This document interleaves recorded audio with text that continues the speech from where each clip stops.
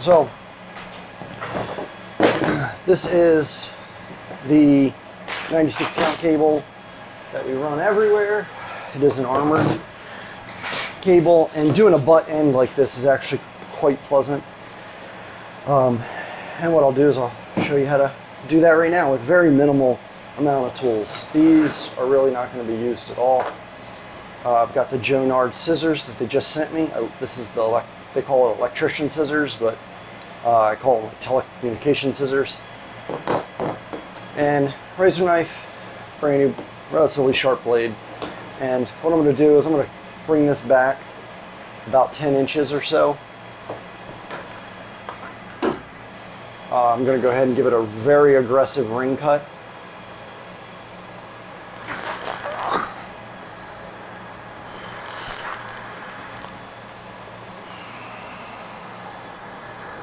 Okay.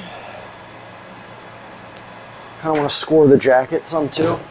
And the faster you do this, typically the easier it is. So just like so. And that brought the jacket and the metal, the sheath and the metal off at the same shot. Let's make sure we didn't do anything to our rip cords. Getting too much with the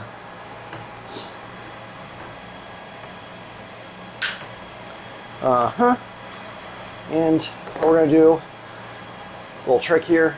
Basically, I'm going to take my scissors. I'm going to take this rope, I'm going to go, or the pull string, I'm going to go in just enough for me to grab it with my finger, just like so. I'm going to go around once, twice.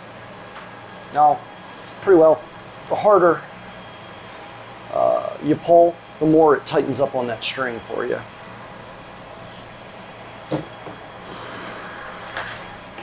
Yep.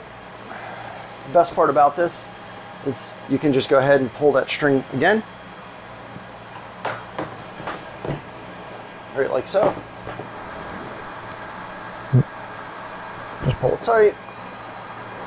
Now I will have to eventually stand up. We don't want our strings to break, because that sucks. So, same hustle. Just gonna pull our rip cord. That's what we're talking about. Now, the reason I'm stripping out so much is because this is going into a splice tray in a rack that's behind where the camera is right now. So I'll show you that in a little bit. We're going to go as far as the cable will allow.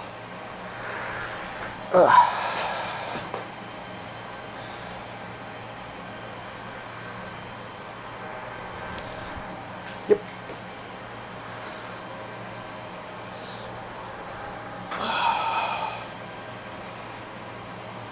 All right, 1 second. I just got to go stand up and take it to the ceiling. So, Jonard Tools was nice enough to allow me to be a, forget what they call it, I'm gonna think, a brand ambassador. Sounds fancy. And I asked for these scissors because I can probably use them in 10 different ways, except cutting is the least important part of the tool. The other exciting thing that they sent me to try out is their cleaver, and it looks pretty awesome, not gonna lie. Ooh, my lights came on finally. Nice.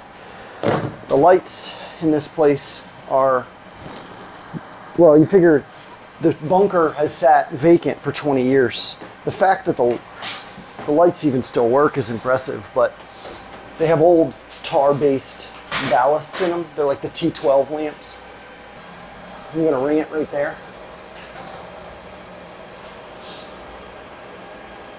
Yep. And then what we'll do is we'll start prepping, prepping to get set up. We're going to use this Jonard cleaver that It's the FC500. I'm pretty excited to try it out. Right. Cool. So I want this to sit just like that in the tray. Tubes in the back going right there. And I'm going to flip this around a little. There we go.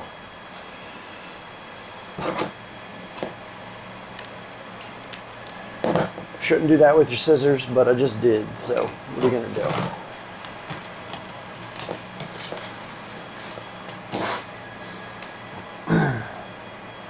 So I like to put the blue on the inside track and then the orange on the outside. It's just my preference in doing these. And I haven't really figured out, I've done this like 12 different ways. They don't really have a lot of information on what you're supposed, like the actual way to do this, but I found this works pretty good. Whoop. There we go.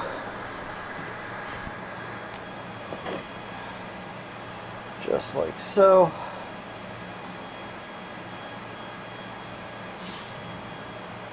The felt just lets it, the zip tie grip it, you know, better. Now I will take these around to about right there, and that's where I'm going to go ahead and get my final measurements. Not my final, but like basically I know that I'm just going to need to do something like that. So I'm just going to cut some of that excess off. What we'll do is we'll get our blue first.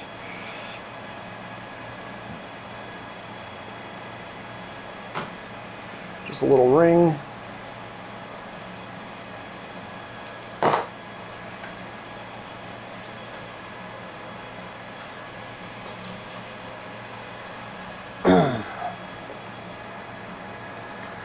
Okay. What? Now we got that guy in there. There is a water block, and you just gotta really play around with it to make sure you're not getting your white, because I've done it a few times. There is 2 water blocks in this cable, and again, just play with it for a second and make sure it's string.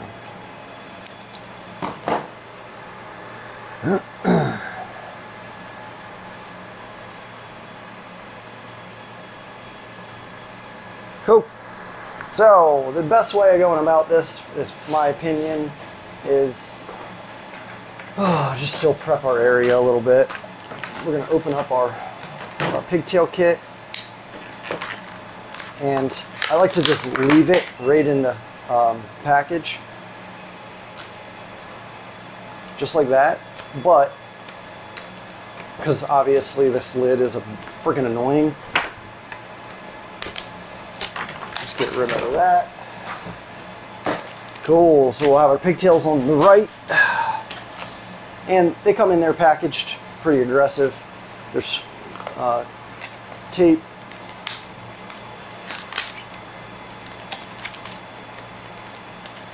then the end here has some tape too.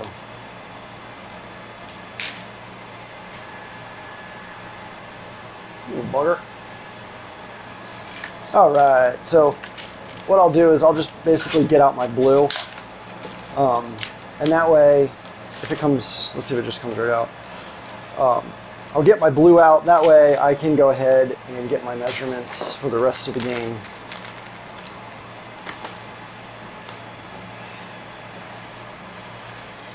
Put my heat shrink tube on.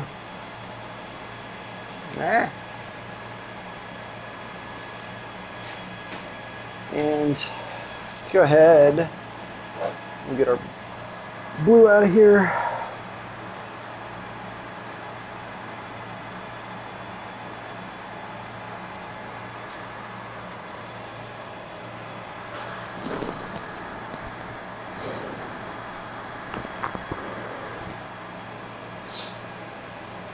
Cool. So let's see what we want to do here. We'll probably do something right along the lines of one wrap all the way around.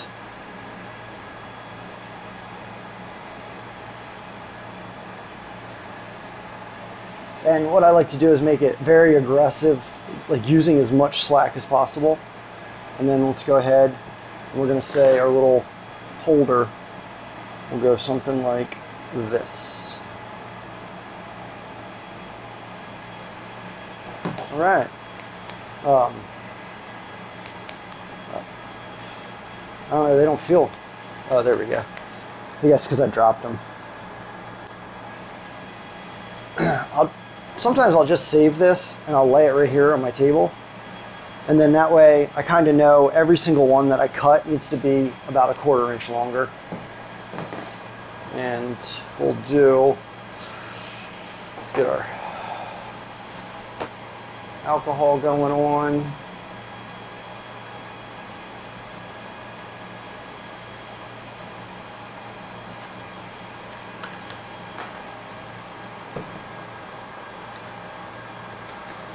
Doused it.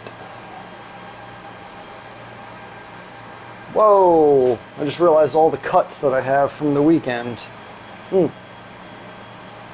Yeah, buddy.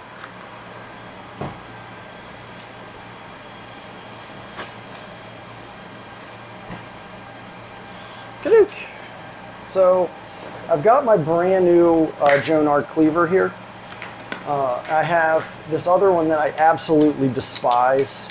I've used this one time, and then it's basically because of this, I don't know, there's so many problems with it that I don't like. I broke this part off to make it better, but this one sucks. This guy is my tried and true, and I do have that. And a lot of this, I think, from people's like, it's muscle memory is what it comes down to, because I'm trying to go for like as fast as this can go. I like this one a lot. 16 bucks on Amazon. Now, Jonard sent me this guy, and according to the box, it can do 48,000 cuts. I don't know if that's true or not, but we're about to find out what this thing can do. It has a little trash can, which is pretty interesting. I will stop getting hurt. I don't know if this thing, I just have not used it at all, so I don't know if there's going to be some calibration that needs to take place. But little trash can, little hopper for me. How do you like that? I like it. I like it. Now this I don't typically use very much. But we'll see. We'll see what goes down with this thing. So I got this piece right here, trash piece. I'm just going to go ahead, we'll strip it and cleave it just to get our action, see what's going on.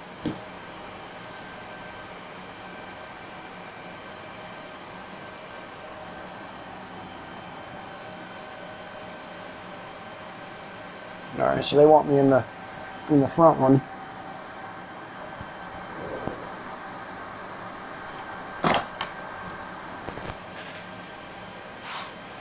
Felt good. So I need to strip, for the hopper to work, I need to strip everything a whole lot longer. So we'll just go ahead and do that right quick to see it in action. I don't know why that is. Let's see here.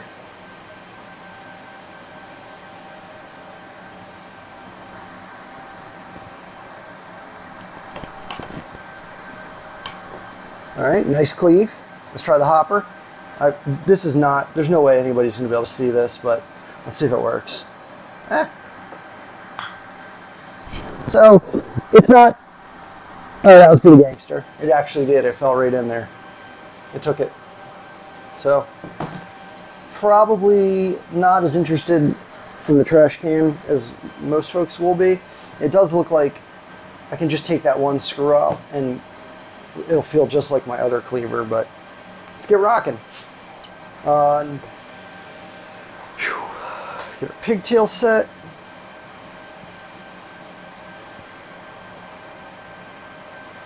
Looks like an anomaly right there.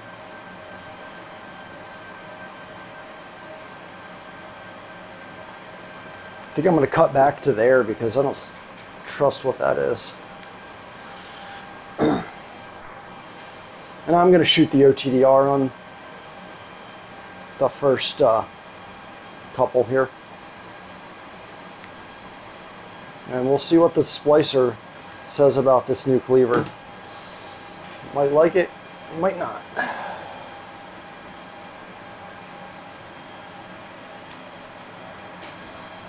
So for this one, I'll use the second notch there. Yeah.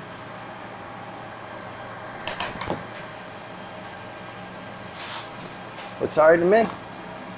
So that one just fell into the trash can for me. So that's, maybe I will like that. Let's see what this looks like in the splicer.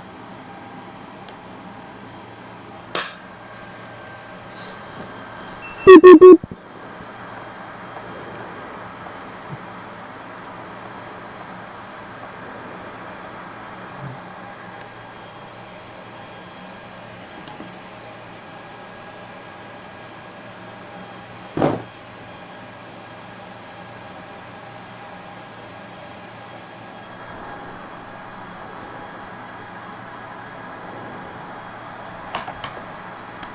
I just realized one thing that I love is the cleaver springs back.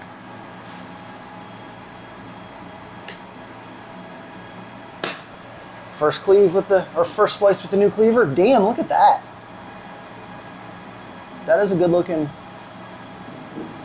that was two good looking cleaves. 0.00, I mean, I don't really have a whole lot of complaints there. My other cleaver, right? You cleave, it locks itself in. When I open it up, you pull it back yourself manually. So that's a muscle memory that I do. I knew something was different in the whole experience. So yeah, there's nothing wrong with that. I'm gonna go ahead and crank through this so that I can finish in a timely manner. Got my measurements going.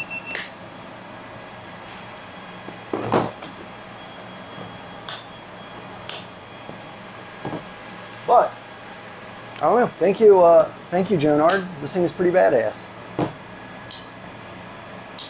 I'd say that that is the coolest feature. Okay. Oh, sorry. Cleave, spring back. That's cool. I wonder if mine did that once upon a time, but it's just broke. All right. Heat shrink isn't as perfect balanced as I would prefer, but that's because it's so far away from me. All right.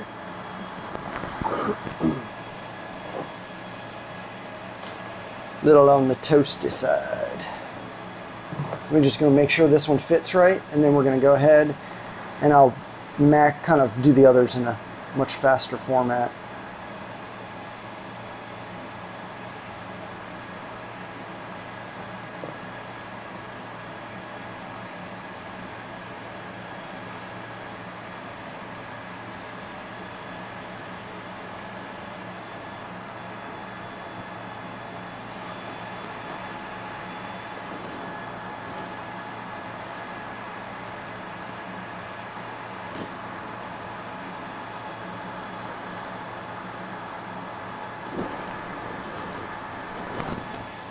Looks good.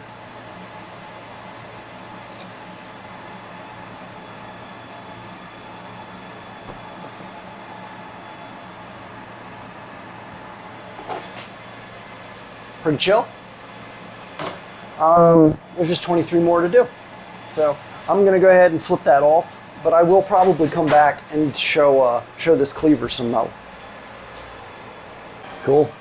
So after 12 splices, 1 calibration, and then 12 splices, and I had 1 cleave that I had to redo. And you can see there, trash can works pretty awesome. There's a couple that fell down in there, and that's just probably just my speed in which I tried to accomplish it. But overall, I kind of like the trash can. Like, ultimately, the gravity just makes them fall down in there. You don't do that at all. That's just to cover it up. So, kind of like that feature, to be honest with you. And honestly, the one cleave that was bad, honestly, I think it was my fault. You know, I don't think there was anything wrong here at all. That's fantastic. Fantastic tool. And I do like how this is painted as if it's like the same paint as your car. Like it's like high glossed. My favorite part about this is the grip. The whole thing is like textured. It's pretty cool. Pretty cool. Not gonna lie, I like it. And I am pretty much gonna be using this all the time now. And that is now my backup. And that one becomes trash. Whatever the hell that thing's called. But got 12 done. And so for perspective, you follow those tubes. There's my case, my splice tray, and it's a 9-foot rack, and I am basically just going to be going top down on this one because I am tall, and this way nobody can accidentally even touch stuff.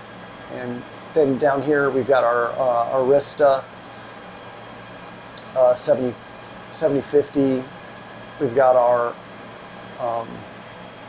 tray here that's going to be for our DWDM, and then we've got our OLT, and we got two 10 gig DACs that go between them. Not for bandwidth, it's just for a little bit of redundancy, and also it makes it easier to service too. I found that when with another OLT, it was pretty cool. I actually migrated the OLT onto a different switch, and it worked pretty damn good. I don't think we even dropped packets. So, yeah. So, thanks, Jonard. Super cool.